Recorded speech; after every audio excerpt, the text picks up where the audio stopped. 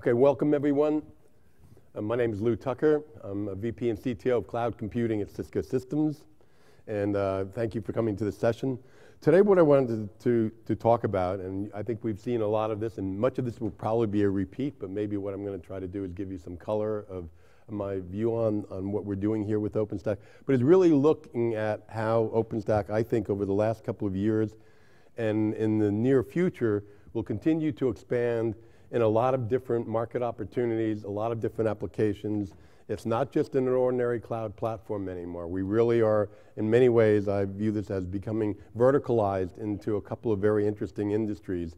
At the same time as what we're doing is that we're increasingly aggregating a lot of new technology that's coming about even over the 4 or 5 years that OpenStack has been around. So I think actually, Jonathan, we're all talking about these disruptions that are happening in the industry today. And these waves of innovation that are fueling companies, like we saw Uber mentioned earlier, and we saw Airbnb. These are major disruptions of industries that are happening because of these technology innovations that we've had that allowed new business models to arise and allowing people to approach these problems in very different ways. So that we've also seen, the entire, who goes to a store to rent a CD anymore? It's all being delivered down by Netflix. Amazon now is becoming the largest retailer almost in the world, delivering things again through, the internet, purchasing through the internet and delivering then even in the same day delivery through large logistical centers around the world. So all of this is in many ways, I think, just driven by the internet and by cloud computing. And the reason why that's so is that the internet gives us the reach. We can now address very, very large audiences, marketplaces, and cloud computing allows us to do it with a very small number of people. So when those two things come together, the internet and cloud computing, you have the possibilities that very small companies can take on very large industries and go after the entire marketplace. And that is something that I think we are all a part of. And Mark Andreessen made this point back sort of in 2011 that essentially software is eating the world. And it could eat into all of these different businesses. And that's what people are experiencing today. And that there's no notion that software itself, because of the ability for us to rapidly create software, requires a lot less capital-intensive businesses. We can approach these businesses in new ways because it's driven by software and those. So all of you who are developers, you've got a very, very bright future because software really is taking over more and more of the traditional enterprises. And so we can think about this in another way that we've already passed that time period in which now there are more virtual machines than physical servers out there. Traditional IT departments, you'd measure the growth of IT or whatever by how many servers, how many networking ports and things like that. And now it's a number of virtual machines. What's kind of interesting about virtual machines, as you know, they come and they go, they disappear. They may be around only for a couple hours or a couple days. So it's a very different model that we're talking about provisioning now resources. It's on demand, it's self-service. None of us like to file a trouble ticket or call up somebody on the phone to get resources for us. We want to be able to go to an API and type in a command and get resources provisioned for us. And so it started actually virtualization, as you know, it goes way back to IBM mainframe days. And when it started in the enterprise, it was still essentially run by IT organizations. So you still had to file a trouble ticket, but now the IT organization's job was easier because now they could actually just spin up a couple of virtual machines for you instead of racking and stacking servers. I think the big change in cloud computing was when that became self-service. And that's what I think we have Amazon to thank for. Their model was a self-service model on everything, just like FedEx.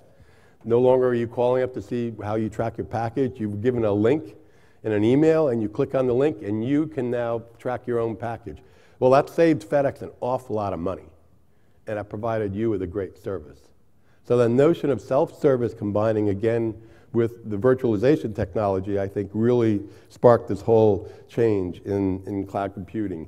And then people started, looking at it, and like guys like Joe Wyman, if you've read any of his material, really looking at it from the point of view of economics.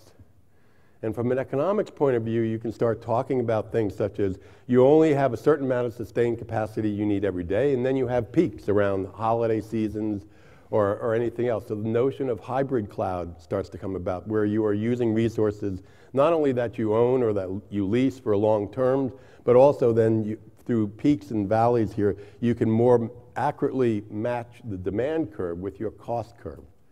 That directly translates into profit for companies.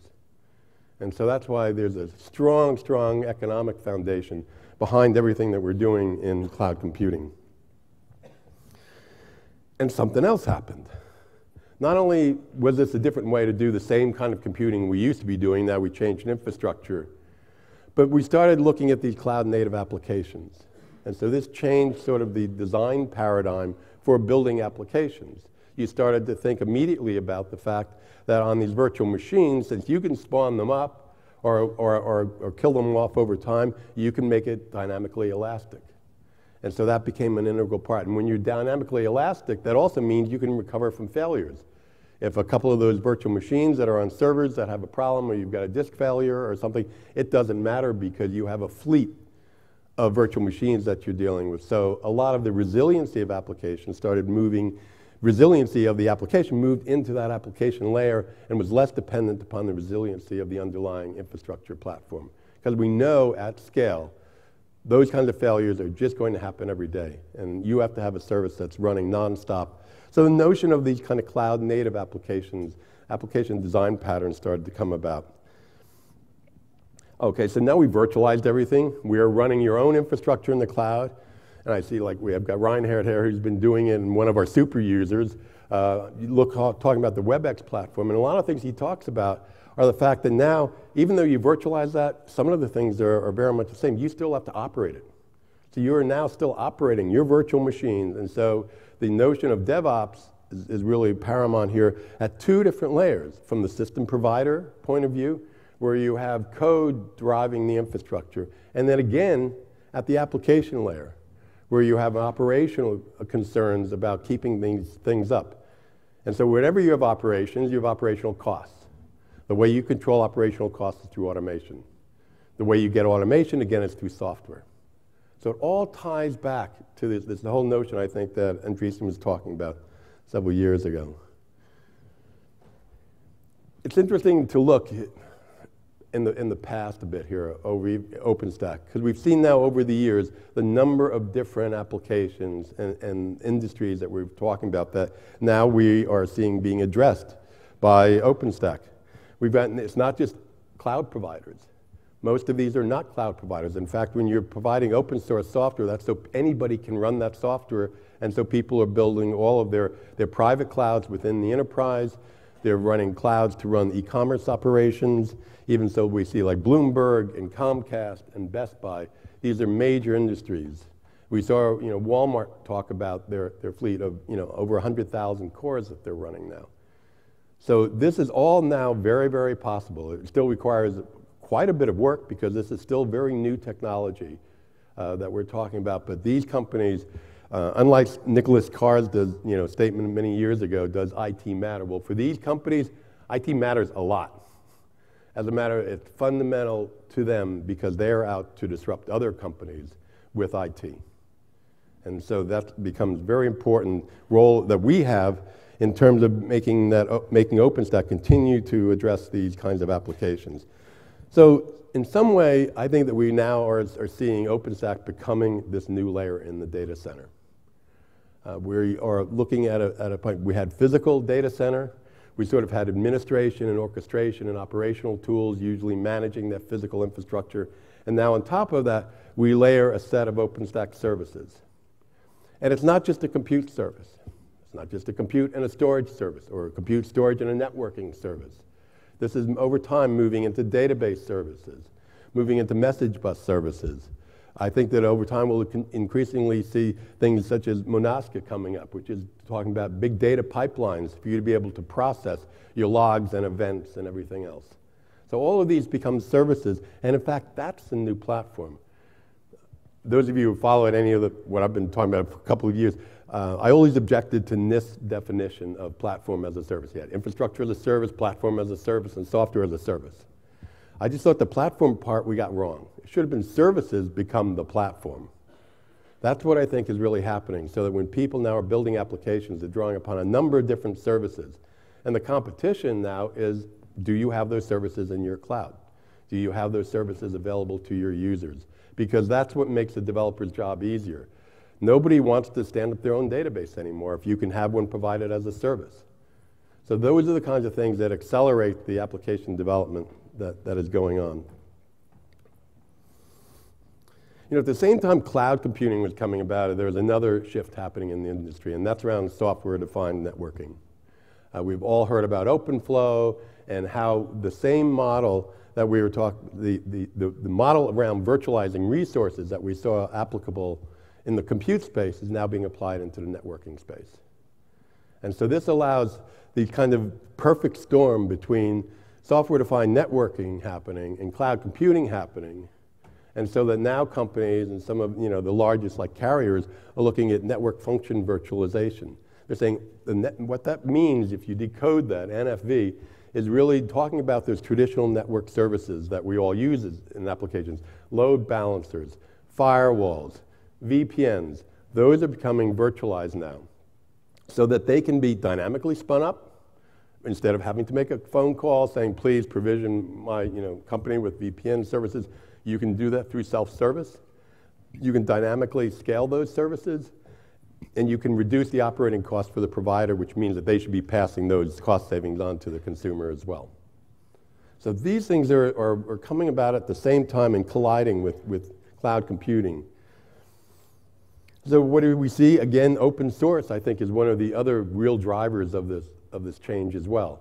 And so we're seeing even open source now moving into the world of designing these network controllers.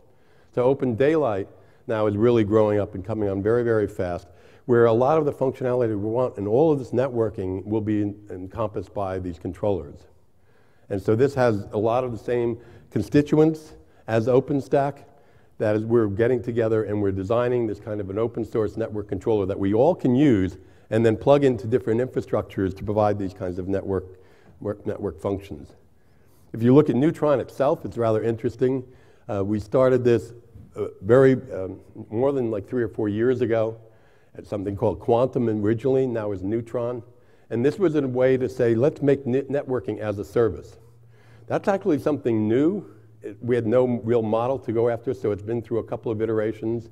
And what we see here was designed very early. We wanted to enable multiple technologies. With SDN coming on, we wanted it to be able to accommodate OpenFlow. We wanted it to also accommodate traditional networking. If you have just got standard networking out there, it should work with standard networking as well. And a lot of different models. So in fact, there's over 40 plugins that are built into Neutron today, provided by a lot of the different vendors and different open source communities, which allow people to essentially plug and replace the different networking components that they would like to have. And I think that we're going to continue to see a lot of change in this area. In fact, in Europe, there's a standards body called ETSI, who is defining what a virtualized network service, network function virtualization, should look like architecturally. So standards bodies are getting involved here because they want to define a reference standard or architecture here that would allow multiple companies to adhere to this and plug in so that the consumer of these could plug in different components from different vendors. And so this is work that is coming out of that. On the code side, so that's a standards body. On the code and the implementation, now that is being done by OpenNFV. And in concert with our summit here, we've also had a day with the OpenNFV folks as they're looking to build a reference architecture around network function virtualization. So this is something 4 years ago we weren't even thinking of when we were starting OpenStack. That was going to be a cloud platform for IaaS. Now we're looking at it also being able to accomplish being the platform, the virtualization platform for network function virtualization. Entirely different space. To do that, even on the foundation side and the rest of the community here, we've had to spin up different groups. OpenStack has to now get to be carrier grade, enterprise ready. The resiliency of the platform itself becomes really important. So there's a lot of work that is being done, and I think that we'll continue to see going forward, and I urge you to work behind a lot of the blueprints that we're bringing out to really make OpenStack resilient, have the same kind of of uptime that you'd expect to have in a carrier space or in the enterprise space. The other day I had a talk actually with Bank of America. And it's interesting, even the banks are getting involved in this most traditional part of IT. And what they're looking for, they are very much behind this notion of a software-defined data center, software-defined infrastructure. They want to think of their entire IT infrastructure as being driven by software. That means they can automate it to reduce the cost. That means they can be more agile. They can roll out new services to their branches. As the bank coming to new branches that are showing up in shopping malls or pop-up stores around the world. They want to rapidly provision new services, and they can only do that through software. They have to be very cost conscious, so it has to be fully automated. And they have to de-risk their investment. And one principal way of de-risking their investment is to go to an open source platform such as OpenStack, where they can get a solution from multiple vendors. And they don't tie necessarily their new services or their applications to a particular vendor and be held hostage. They like the fact that it's multi-vendor and participation by broad aspects of the industry. So in many ways, configuration and cabling, those of you who have ever worked in IT or worked in data centers know the nightmare that this is, and that's now being replaced by code. And that's what this whole software-defined infrastructure is largely about. So that you can have Yang models, you can have formal ways of expressing what you want the infrastructure to look like. And instead of sending guys out there with the trouble ticket that they have to review and cut and paste from one system into another system of record and a CMDB, they can express it now through a software model. And that software model becomes the model that then the rest of the orchestration system is supposed to make the infrastructure look like. And we're always looking then at the difference, so that when there are failures, you can say there's a failure here because what we're actually running doesn't look like the model. And we can produce that kind of a feedback loop. So the other notion that's somewhat is sort of the holy grail in IT in many cases. You would like it to be policy. You don't even want it to be this, JSON file or Yang model or whatever. You would like it to be expressed as a policy, the intent of what you would like to have. You would like to have the intent expressed through these mechanisms so that you can say, these web servers they have to talk to the internet, but my database server is always has no connection to the internet.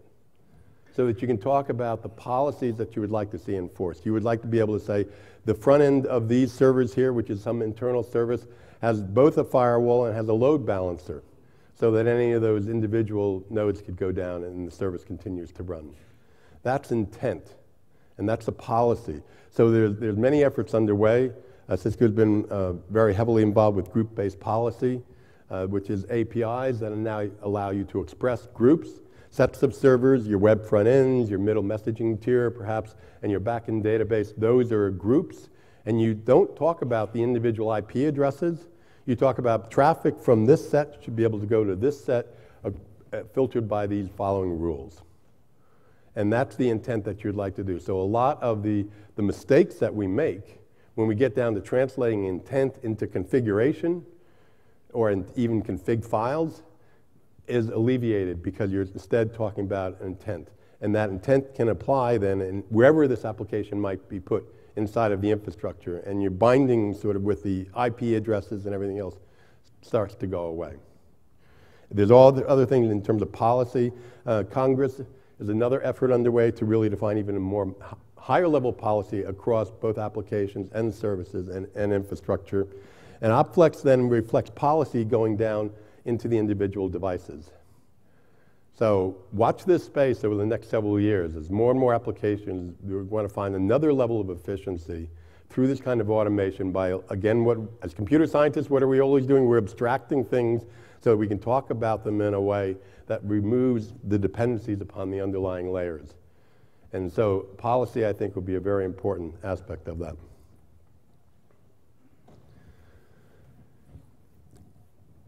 A couple of weeks ago, I went to Las Vegas for the NAB show, National Association of Broadcasters. I don't know if you've ever happened to be in Vegas when this show is going on, but it is huge.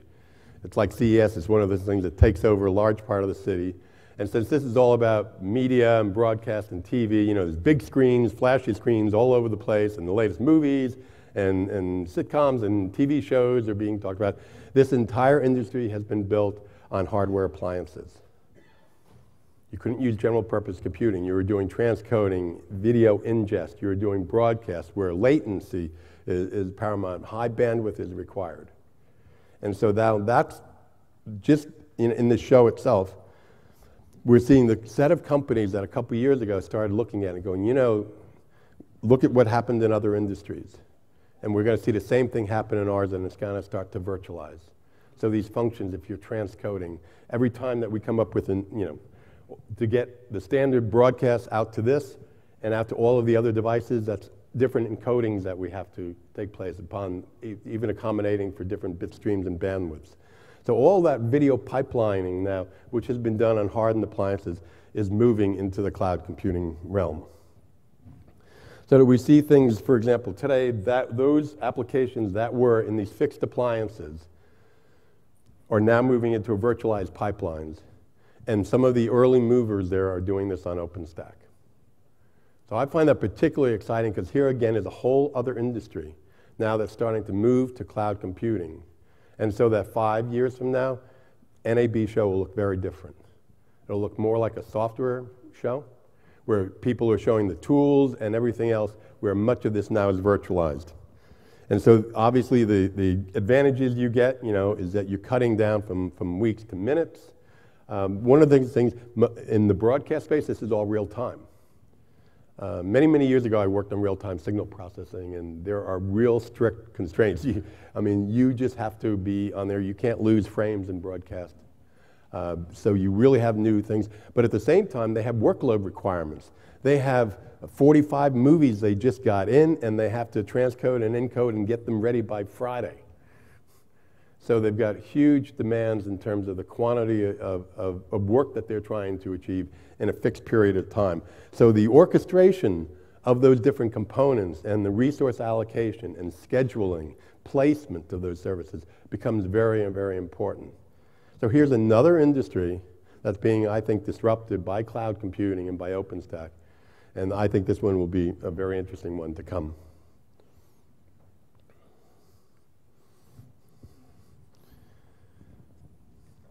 Another change, how do we develop code?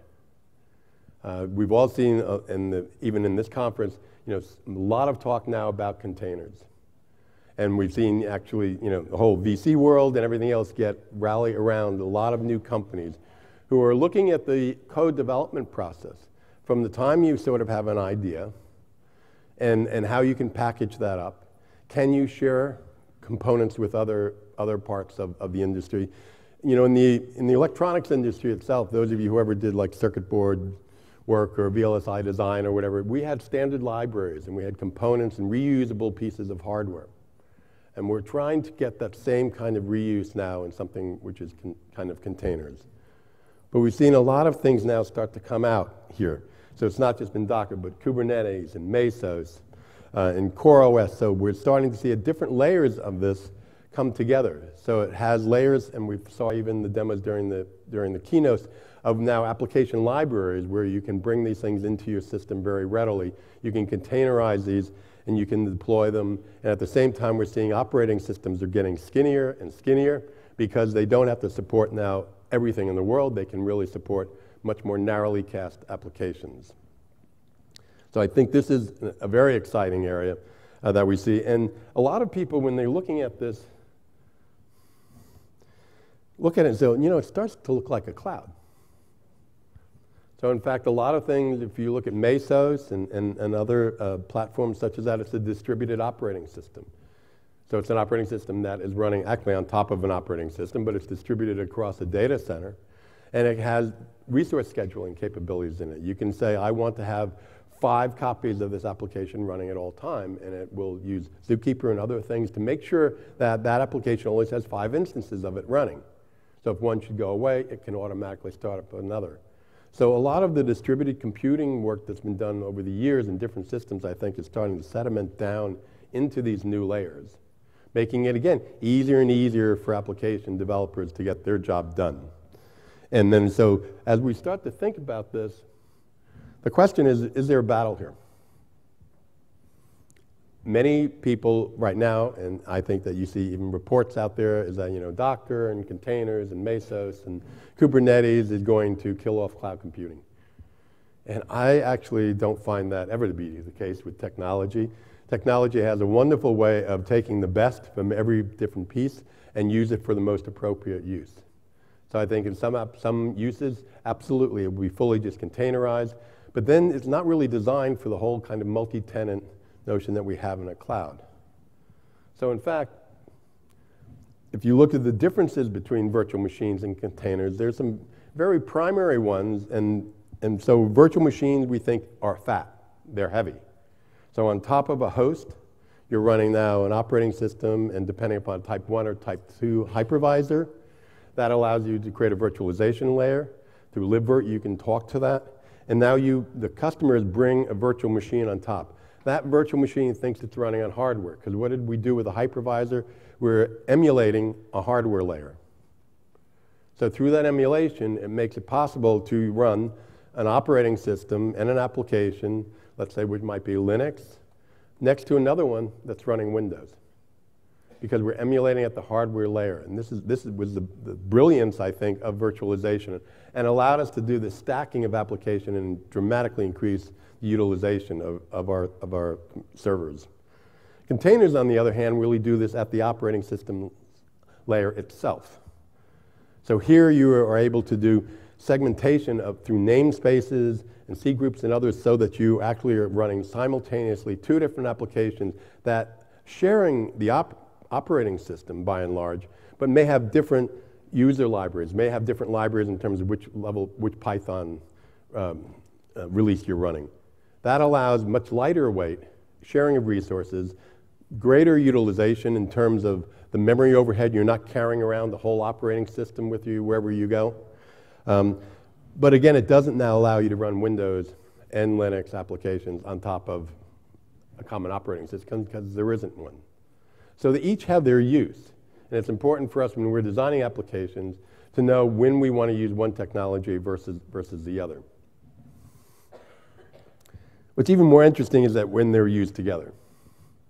And what I'm particularly intrigued by, so you've seen work through things such as Magnum, where we're talking about, well, what if we could have a service, and a tenant comes into the service and says, spin me up a Kubernetes environment, cluster, Kubernetes cluster, or Docker Swarm cluster, and be able to spin that up, and that's owned by that tenant, whereas another tenant can bring in their own cluster, and again, running on top of virtual machines. So this is where the cloud computing model and the container model comes together. In fact, when you're running containers, if you've done an experiment, on Amazon or Google, that's actually the model you're using. We can talk about then those virtual machines as getting smaller and smaller and smaller, but there's still hypervisor-based isolation between virtual machines, but they can get to be very small. What's interesting with OpenStack, particularly in the Kilo release now, we're also really pushing on bare metal hosts. And so through Ironic, now with some things like Magnum, you can start talking about running these on top of bare metal, which essentially means all you've done is sort of partition, again, your host resources by tenant to giving them capabilities of running a pure kind of container environment. So Magnum is one of the projects I urge you to take a look at and get involved in. We're heavily involved in this from Cisco's point of view. And this is really containers as a service, according to the model we just talked about, where there are APIs that allow you to spin up these container clusters, and that it supports both Docker Swarm and Kubernetes. And we're using Heat, again, to provide the orchestration of these services. And they have, as I think Mark Collier also mentioned, this is running on what's known as a bay, which is where then the environment for the containers operating system works. And this allows us to basically use both kinds of image-based deployments at the same time. Another interesting service is Cola. This is where we're looking at, well, what if one of the issues that we have, I think, in OpenStack, as we all know, is the manageability and availability of these services. And so what if we use some of the technology that's coming out of the container world to help with the manageability of OpenStack services itself? So in this way, A lot of the work that we're doing here is to run the OpenStack services, Nova, Glance, Cinder, inside of a container. That allows us to put the container in a cluster of machines and allows us to do things such as more easily run one version of Nova, upgrade from Havana to Kilo at the same time, and then start to switch things over. So in this kind of a model, I think we're looking very deeply into this to understand, is this a better model for how we actually deploy the OpenStack services themselves? And so again, I urge you to take a look at that project. All of these, oh, and this is just a model. One of the interesting things about deployment of OpenStack, if you think of the application space and what we're doing with CI/CD to deploy applications, we would like to be able to do that for OpenStack itself. So the CI/CD pipeline becomes very important. And that, again, feeds very well into the whole model of containers. Containers are meant to ease the whole integration, deployment, rapid deployment of applications and application changes in a very, very lightweight fashion. And if this allows us to do that for OpenStack services itself, that's where a lot of the power is going to be. So with all of this, we've got a larger number of things that we are doing, and we've got a larger and larger systems in different kinds of application spaces. So this is where it becomes much more imperative to really talk about how we're getting the stats out of the system, being able to use analytics, being able to dynamically create these things, and use visualization. So some of the work that's been coming out of some of my team also, you can check, is AVOS, where it really integrates both visualization and advanced analytics capabilities into running on top of OpenStack, so you can get a better view of what's going on. And being able to run some of these services both at the system level and at the application level, I think is important. As we increase these number of services and microservices, again, we have more and more need for this. So one of the simple ones we've been working on lately is something called Cloud Pulse, and we just launched this the other day as another project. Think of this as a monitor, a health monitor for your OpenStack cloud. So that just like in an intensive care, or you go into any kind of hospital or whatever, you're always hearing these like beep, beep, beep. That means the patient's still alive. The cloud's still up.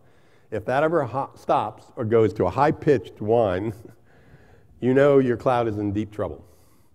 And so Cloud Pulse is where we're gathering a lot of these metrics, and again, working with things like Monasca and everything else, bringing those together so that you can have a health check of the system.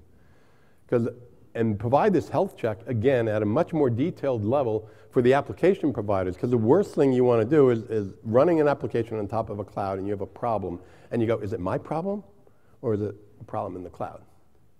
So by increasing our level of visibility around the analytics that's taking place in the cloud platform itself, will make it easier for application providers to understand whether their application is at fault or whether it's something going on in the cloud.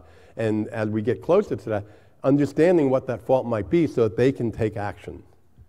And it shouldn't be to call up the cloud provider or your IT department and say, I've got a problem here. You can increasingly use automation then to possibly move virtual machines out of an area that's having a problem and move them to a healthier place. So OpenStack keeps expanding, and this is viewed sometimes as a benefit or a curse. More and more services are coming along. I think that you probably heard talk about this big tent concept where we want to have more and more services become available, provided they are adhering to the principles that we have around open source. And so this might be confusing at some place, but I view this again as opportunity. And that what we have is that new things that are coming on in terms of data processing, and Murano is an application catalog that we're now seeing being tied in what we're doing with containers. This becomes a much more powerful platform that we are working on. So the real challenge here, I think, is that with these ever-growing number of possibilities and opportunities, is essentially, can we keep it together? I mean, can we find the right balance between simultaneously moving towards carrier-grade, enterprise-ready, solid, resilient cloud platforms as we continue to expand and grow the number of services? I think to do that, we have to take much more of an overall architectural view of how these services put together, and really focus on what is going to ultimately end up with the true value to the end user customer. By the way, I'm just getting the sign to close off, but I think there will be time for questions. So if you do have a question or whatever, we do have a mic up in here before I close. So more than anything, what I'd like us to do as a community is to find that balance and work on both of those layers, both towards increasing resiliency and availability of the platform and scale. At the same time, to accomplish that, we shouldn't shut off all innovation, because I think the innovation that is coming is very, very real and providing very, very high value. So finding the right balance between those two, and those of you who are contributors into the OpenStack community, it'd be great if you really recognize that you should be working on both those things. That way also, as we bring in new services, we want to emphasize those services that are actually increasing the resiliency and availability of the platform. That's the ideal world. So with that, I'll try to open it up for questions, but thank you very much.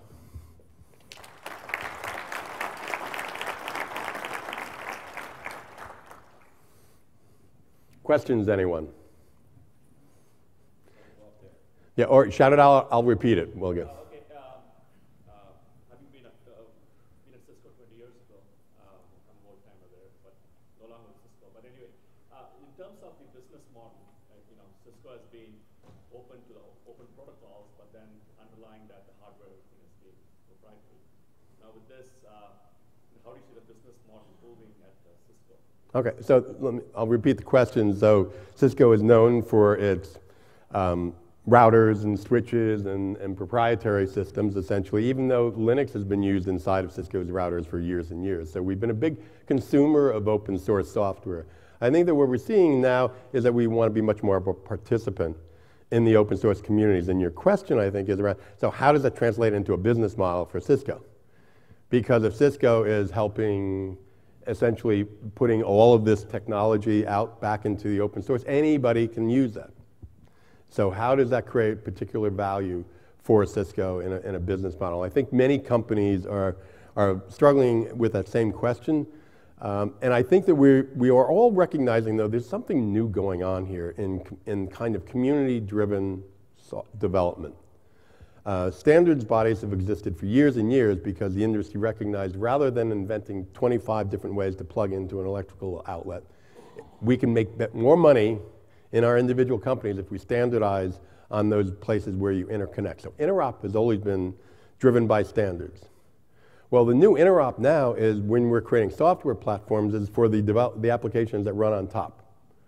So I think Cisco very much believes we are working with customers. Many of our customers who are deploying OpenStack, they are buying a lot of Cisco gear to do that, and we are providing our expertise and support in there. We also have provided a lot of plugins which allow us to integrate into Cisco systems, so we fundamentally will be competing on OpenStack works best on Cisco. Cisco is not just about routers and switches, we also have servers and storage. So we very much want to provide assistance and capabilities back into the platform. That will make OpenStack work great on top of an integrated environment delivered by Cisco. We also think it's just very important to have this kind of community-driven development. I think that if you look at the number of companies, whether it be HP, Intel, Dell, that we are all working together, and we've decided it's better for us to work together and grow cloud computing than it is for us to create a million different kind of cloud standards out there, which I think will hurt the industry long term. Follow-on question, unless somebody else is willing to stand up. And here we are, so Cisco's been at 65% margins. I think I know where you're going with this. So Chambers has always said that if you didn't want to get into the services business, that's a low margin. So now you're saying you're going to be helping customers build their... Yep. I'm just a little bit, being a Cisco investor also. Okay, well, as a Cisco investor, let me address that. So yeah, with the business model that sort of demands that we maintain very, very high margins, you have to create very, very high value. That's the only way you can do that. So for example, what we're doing with our intercloud strategy is rather than Cisco standing up our own clouds and making all that, we are making that investment with service providers around the world. Because what we see, Cisco has a global reach. Guess what? We're a networking company. We connect the globe. So it makes perfect sense for Cisco to have a strategy around cloud computing of creating a global network of intercloud nodes. That's what we're essentially calling. So we are making, you've seen a number of announcements that we've made about partnerships with many of the largest telcos, service providers around the world, where Cisco is going to be building a cloud there, connecting these clouds together. And their focus there is, however, not to compete directly with Amazon and even Google, which can do this at huge, huge volume. And instead, our business model is to focus on the business applications. So it's much more about providing the business services on top of those. Those services are largely, for many of those telcos, they are business networking services. They're connectivity, it's VPNs, it's those kinds, direct data links, it's those kinds of services, and then our own businesses around collaboration and around security. Many of Cisco's new businesses are cloud-based businesses. If you look at Meraki, with Meraki, that is managing Wi-Fi access points from the cloud. So we see our future growth is in terms of these cloud businesses, and that's how I think that we'll be able to maintain a successful company. Time's out. I will be available out in the hall if you want. Thank you very much.